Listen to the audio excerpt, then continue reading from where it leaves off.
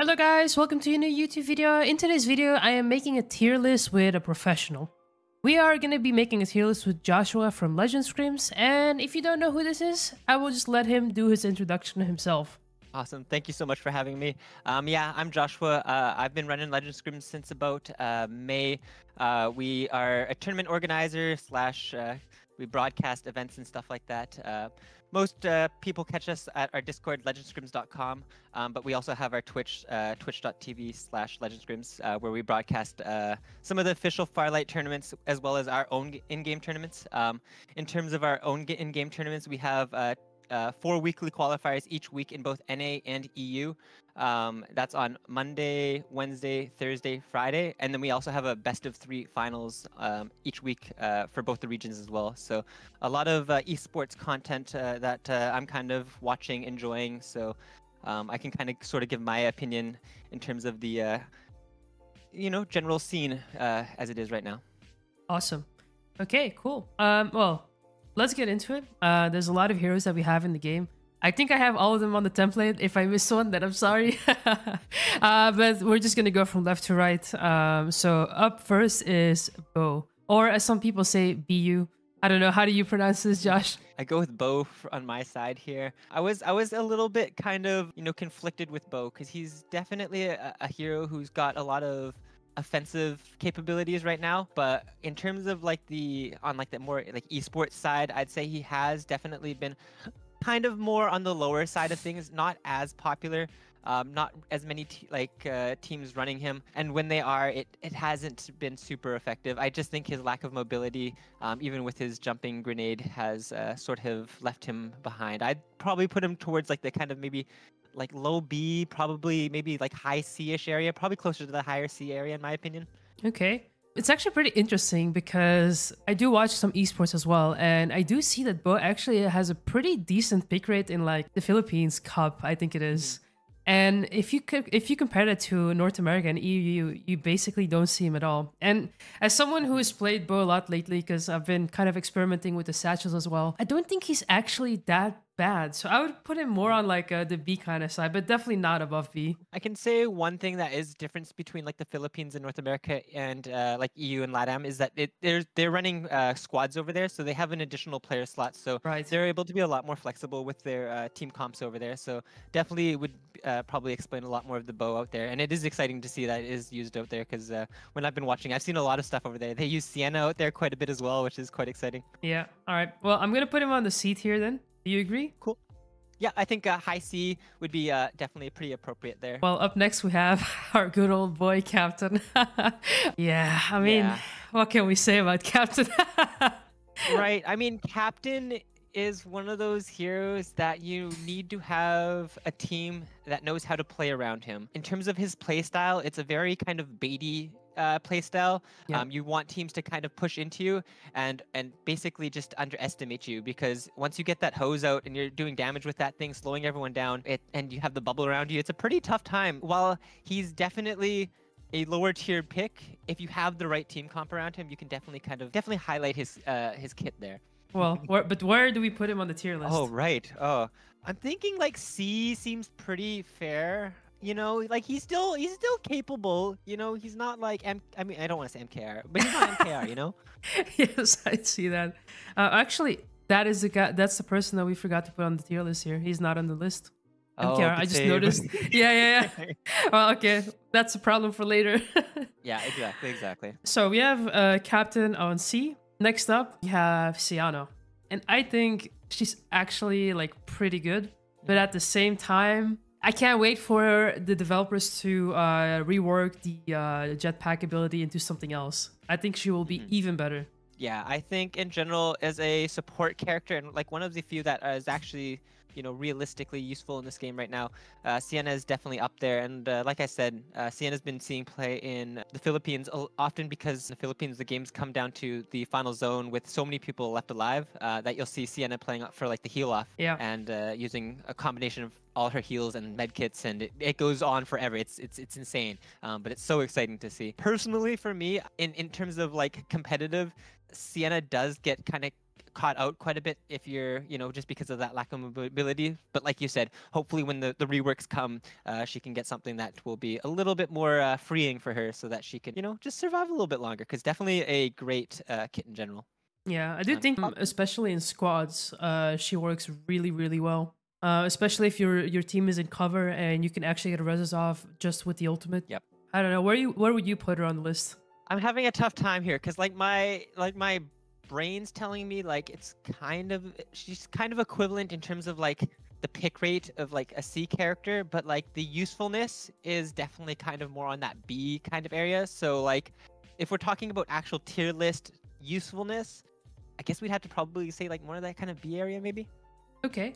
Like maybe B- if that's allowed. Yeah. I was actually almost gonna put her on A. Like I think she's so good, especially like for I mean casual play. Like it's amazing to be able to res teammates without having to commit to anything. You can still shoot and move around. All right. Up next we have one of my main characters, Ducksyde. And I've noticed he's been picked like across the board in the Philippines, North America, EU. In general, Ducksyde is a menace. He's been a menace. I played a lot of Ducksyde before, all the jetpack changes and stuff like that. And when I started playing the first day the update came out, I was like, oh my goodness, Ducksyde is busted. And, from then, so many people were having, issues with like the jetpack changes, but I was just like, try Ducksyde. And then, from there, people were like, okay, yeah, let's have some fun. And Ducksyde's a great kind of character to get people to, be hyped about the movement in this game because you can do so much. He's so versatile. Yeah. For me, Ducksyde is one of those characters that can not only play aggressively, but also in defense is actually really, really great when people push you. And I think he has a lot of potential. Just, when you ulti someone and someone is airborne, you can just one-clip them while they're in the air, which is a super, super powerful tool. Well, for me, that's a clear S tier character right there. Yeah, like there's just about hardly anyone that can really deal with Ducksyde at this point right now. At these day and ages, it seems like people have sort of adapted in a way. We've been seeing more Embers to kind of, in quote unquote, counter him. But he's definitely by far, if not the most mobile character with Maggie, definitely up there. So I definitely agree on the S tier. All right, up he goes. All right, next up we belongs. have next up we have Ember. Ember. Yeah, I think he's a great character. I think I've seen him quite a decent amount of comp, but I don't think every team picks him up, right? No, he's definitely kind of a more secondary pick, kind of with sort of people switching out characters here and there. You'll see most often, like these days, like Sunil, Ducksyde, Maggie is like the main kind of default comp there. But because of the amount of Ducksyde we see now the Ember coming out. So Ember's pick rate has shot up quite a bit there, especially in LATAM. It was kind of started out there, but then EU's been a big kind of push for the Ember play there. And now I would definitely say he's very strong. In ways, he's got a lot of interesting things with his kit. His smoke lets you see so many people. So, like, arguably, he's a very good sniper because of that as well. He's just an interesting character across the board. Definitely, like, at least A tier, right? For me, he also goes in in A. I wouldn't say S tier, but definitely A tier. I think he's really, really good. All right. Up next, the new character, Freddie. I don't think I've really seen him. Interesting. Yeah. Right? Part of me wants to say he's like decent, but other part of me is like, nah, he's not that good, Like against good players, they will tell the difference, Yeah, I think in general, you've sort of got to rely on the fact that, at least like you said, at a high level, people are going to expect the clone to be a fake. Shoot out the clone when it's further away from you and just deal with it that way. But at the same time, you'll also see people get pretty relaxed around it, not expecting it to do anything. They're like, okay, well, it's just a clone. We don't got to worry about it. But then, you see Freddie teleport onto it a little bit later there, and it can cause a bit of chaos. But we haven't seen a whole lot of Freddie. We do see it here and there, but because of the kind of long transition times between his abilities, it's been he just gets caught out a lot, unfortunately, in fights. Yeah, I agreed. I think he's definitely more of a casual character. You go into pubs, you juke people around, you have fun. But I think against actual like good players that have a good sense of gaming and positioning, I don't think it works that well. And I do think, as you said, the animation locks on the character can get you easily killed. No, yeah. A lot of the plays that we've been kind of seeing with him have mostly been relying on his actual snare. I actually found out semi-recently is if you have a Freddie and you throw the snare at a vehicle, it actually takes all the people out of the vehicle. And Oh, imagine how chaotic that is. Like that's just got to be like the weirdest thing. All of a sudden you're out of the car and you're in a fight and you're stuck in a circle. Like yeah. Dude, I that's did not know that yeah. actually. That's a good I don't tip. know. That's what I've heard. I've never actually seen it in person. Somebody told me that, and I'm trusting that was the truth. I could have been lied to, but I'm pretty sure I should probably try it in the future just to make sure. But Yeah, me definitely too. worth testing if you're a Freddie main. All right. For me, I would put him like next to Beau and Captain, pretty much like more for casual play. Maybe not the best in competitive, right? Yeah, that's kind of what I was thinking as well.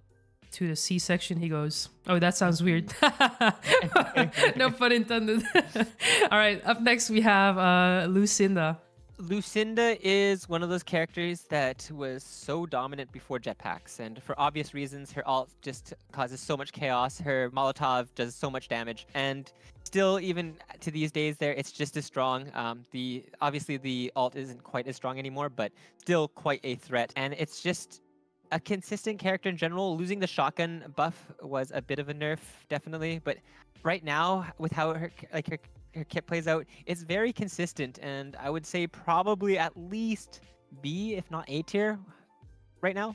Yeah, I do feel like the jetpacks actually enhanced her whole kit. Whereas now that she doesn't have verticality anymore, like vertical movement, I feel like it's a little bit harder to throw the ultimate, because the ultimate, basically when you try to throw it up on the high ground, half of the time it will go like past the wall or something. Like something weird happens. But I do agree, she's still super strong. Especially those mollies, they really hurt. Yeah, I'd put her probably around B as well, to be honest. I think she's a bit above the like casual characters, you know? Yeah, I definitely agree. Cool. All right. Up next, we have the movement queen herself, Maggie. I think we can probably both pretty safely say that's going to be our second S tier pretty much right away. Yeah. Just the mobility, just the ability to be able to make decisions on the fly with so much mobility is so insane. If you see somebody out of position, you can just capitalize it. If you see a chance to escape in a bad situation, you're just gone because you're Maggie, and now you have jet slide too. You have left the building. It's Maggie is so strong right now, and one of the few characters that does seem to come out favorably against Ducksyde there in terms of being able to kind of vertically jetpack and just be a nuisance when you get quaked there. Yeah, that's true. I think Maggie is, I mean, next to Ember, she's probably the best counter to Ducksyde. And even though, like, a lot of people say, like, yes, Maggie has a lot of mobility, but also it gives you so much more room for error. Like, basically, even if you do make a mistake, like, you can just get away with it, you know? Whereas other characters, you make a mistake, you're just dead. So, yep, you're punished. Yeah. All right. Up next, we have Maychelle. Now, this one is interesting because I've seen her being played in like some scenes, like as in Philippines, but then again, North America and Europe, not as much. But sometimes you do see it being picked up. So it's interesting. There was actually a pretty heated discussion about this the other day. Basically, kind of just arguing the viability of Ember versus Maychelle, and kind of how their kits are similar in ways in terms of, being able to block vision with their ultimates, using the tower while standing behind it, as well as also being able to get people to move out of positions with their smoke and their base blaster. It's very interesting. They're very similar in that way. When I was thinking about it in my head, I definitely see how it can be similar there. In general, it's pretty decent.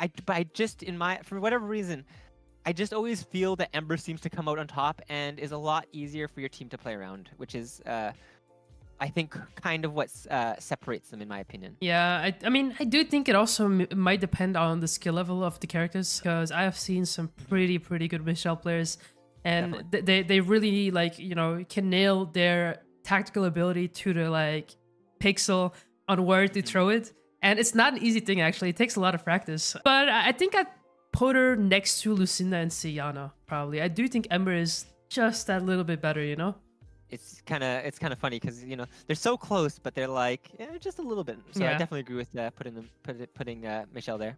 All right. up she goes to the B. Well, next up we have Momoi. Well, Uh, uh, it hurts. Momoi is definitely a firm D tier in my opinion. Her shield is a joke considering Duckside's ability gives the exact same shields, I'm pretty sure. Yeah. Yeah, it's hard to find any sort of positivity to say Momoi is decent right now, besides the fact that she's got one of the best skins in the game. Like, that's about it. There's nothing less. Sorry, there's nothing more I can say about this. Like, she's down there with MKR, and like, it's horrible, you know? Definitely agreed. All right, moving on to Phantom. Phantom is one of my kind of favorite heroes in that I think that she has a lot of potential to make super highlight worthy play and super tactical play. However, when it comes down to it, it's not super consistent, and it's not always going to be as flashy as you'd see with kind of some of the other characters, but you're always going to do pretty consistent, I'd say. So definitely like a firm solid character right there. Yeah, I agree. I think the outplay potential in casual play with Phantom is amazing, right? Like, you can flank people, and like, you can surprise them if you do it right. And also, like, you have those you know, those scans that can help you out, you know, kind of calculate situations, whether you should push or not. But I do think in competitive, she doesn't shine that much. Yes, you can get invisible and maybe reposition, but other than that, she doesn't add that much value compared to other characters, I feel like. I would put her probably like in the... I kind of want to put her in the casual section for C, you know? On my notes, that's exactly where I had Phantom as well. So I don't disagree. I was like sort of stuck on that one there. I was like, maybe B, because it sort of seems like it, but like the pick rate doesn't really suggest it. And then like the actual, like, you know, consistency, I see it in terms of tournaments, it just doesn't really kind of favor the B section. So I definitely think C does make more sense right now. Yeah, agreed. All right, up next we have Sunil. Yeah. A+? Like he's not moving around like Ducksyde. He's not moving around like Maggie, but he's like the character that just kind of amplifies everything right now. That's the current meta. So he's absolutely like, if not S tier, he's like the A+++. You know what I mean? Yeah. Yeah, I was gonna actually put him in S, to be honest, because you know. He actually, not only does he enhance your team, but also he provides that extra bit of mobility with the jump pad. And I imagine if his tactical ability also gets reworked, like the jetpack gets removed to something else, I think he's actually going to be pretty crazy. Like, the way you can actually like outplay people with the ultimate, and especially if you combine it with like a Ducksyde speed on top of that, or other things, like, wow, dude, you can just roll over a team in like 2 seconds and it's over, you know? Yeah, no, 100% agreed. It's kind of, he's kind of pretty central to just about everything. So I definitely agree with him being up in S tier as well, I guess, because at the end of the day, if you think about it, he just embodies everything that you kind of can do to take advantage of, you know, your skill in this game. So he's definitely a character that's just so consistent in that way. Yeah, and trying to outgun a Sunil ult is super hard. All right. Up next, we have Syfer. Now, Syfer, from memory, used to be like a must-have on the team back when we had jetpacks. Also, I have to mention that back then, her ultimate was also a little bit better. Right now, we don't see her being picked at all, I feel like, right? Like, at least in competitive scene.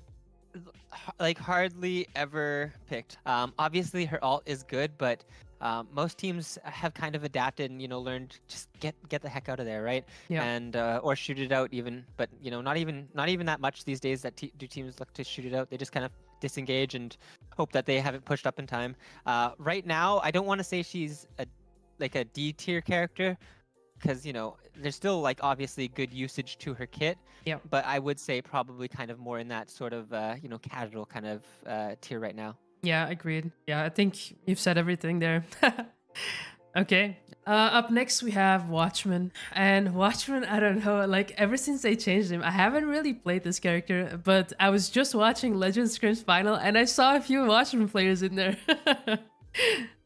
It's interesting. Like, every once in a while, you'll see a Watchman out there, and like, I've never really came into a situation where I've been like, oh my gosh, that was an amazing Watchman. So I don't think I can really say like he's a tier above anything right now. But he's an interesting character, and I think there's definitely ways you can play around him. The way he slows characters down and just gives not, I don't want to say an additional character in the fight, but that a little bit of help there can be quite convenient in fights. But I don't think it's enough to really make the difference right now. Yeah, agreed. I mean, yeah, I call this character running simulator because like he literally is just it's all he does. Like he runs with the bot and the drone, and that's it. That's it. Yeah, I would put him in the C section as well. We could probably throw it in the casual tier at this point because it's not Momoi, right?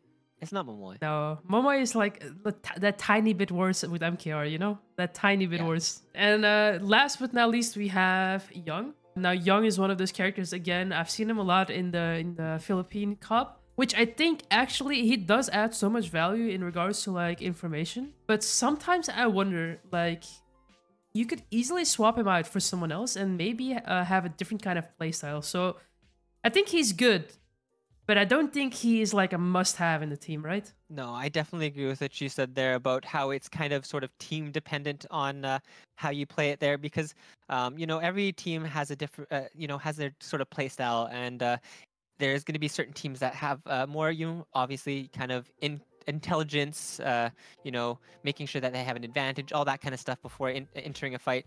And Yong's like so good about getting information. You get to see what shields they have, you get to see their locations and all that stuff.